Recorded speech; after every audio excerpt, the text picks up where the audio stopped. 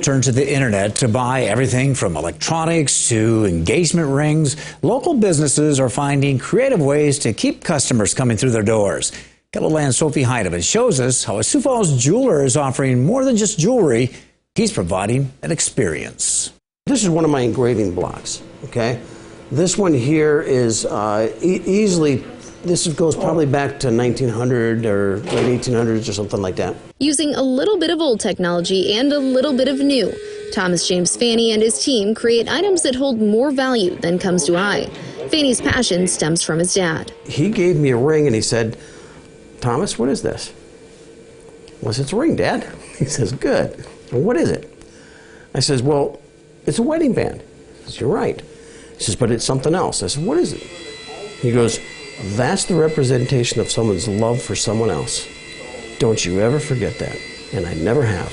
When it comes to creating jewelry for customers, he says it's important to get to know them first. And an added bonus, let them be a part of the process. He would have each child come in and meet with him when we would complete that portion of the ring, and either teach them about where it's harvested or let them play with the different gems. And it was really meaningful because Trish Bearden wanted a ring to honor her children.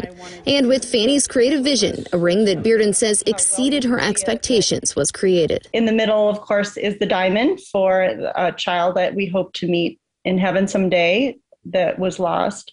And then the other three layers are the three birthstones of my kids. And every step of the creation is documented through pictures and video, giving clients something to look back on. We try to capture that and put that in there so that we can create a memory for them, because that's what jewelry is. Whether you're looking to purchase something from scratch or turn something old into something new, there's something here for everybody. Maybe it's a piece that we're recreating that belonged to your grandmother. Maybe it belonged to your mother, perhaps your dad.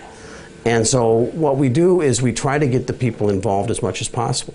No matter the item, customers turn into friends, and their custom-made jewelry holds more value than any price paid. In Sioux Falls, Sophie Heineman, KELOLAND News.